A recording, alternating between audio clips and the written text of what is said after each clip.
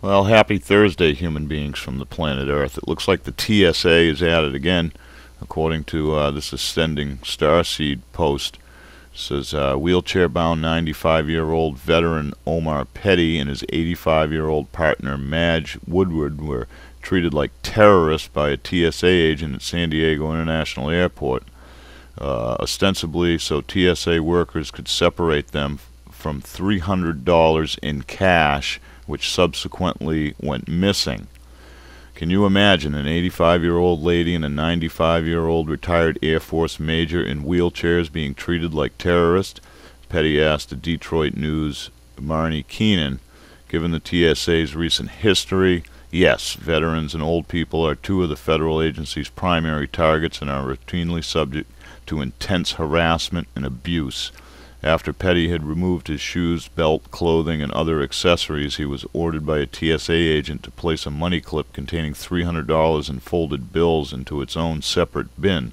After walking through a metal detector, both Petty and Woodward were patted down, with Woodward being taken to a separate room for extra screening due to the fact that the residue from her nitroglycerin heart pills had set off an alarm. When I was patted down, I've never before been touched in every part of my body, Woodward said. After TSA workers had routed through their personal belongings and fondled every part of their body, the two were allowed to leave, but Petty noticed the $300 was missing. When I told him we were going to miss our flight, he asked me if I was objecting or refusing his request. Petty said, I said no, I'd do anything I was asked. I would just like to know where my $300 went.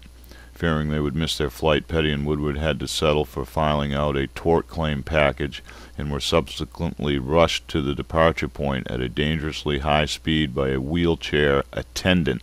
After analyzing security tapes of the incident, San Diego Harbor Police said the footage was too blurry. It said the TSA seemingly just wants Petty to forget about his missing $300. When are you fucking people going to have enough of this bullshit? They're going to continue. They're not going to stop. You got to just stop flying, period. Period. Yeah, it's going to suck for some of you. It might be a little inconvenient. It might really suck for others that rely on it and maybe fly every day. But we cannot tolerate this. We cannot allow this. And it has to end at all cost. Nobody's willing to fucking sacrifice anymore.